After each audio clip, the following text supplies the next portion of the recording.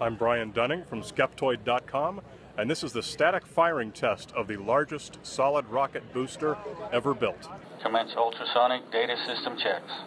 Commencing ultrasonic data system checks. Roger. Commence instrument room 1 checks.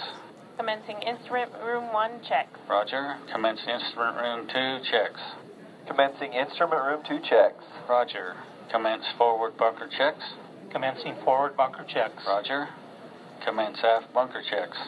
Commencing aft bunker checks. Roger. Commence A. 3, 2, 1, fire. Oh, shit. +5. Holy crap. Activate aft deluge. Activated. +110. Activate forward deluge. Activated. It's so bright I can't even look straight out the flame, even with the sunglasses. Operator, enable the deluge CO2 and quench tool controls. Controls are enabled.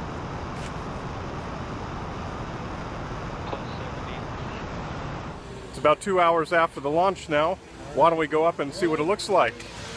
Oh, look at that right there!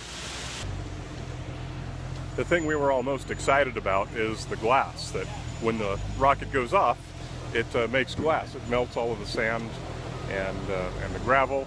It makes this kind of this bluish glass. And we were advised that we'd probably be able to get to pick some up. But as you can see, the work crew has been here for 2 hours already. They come up here right as soon as it's done, and they start to clean everything up because it's contaminated with hydrazine.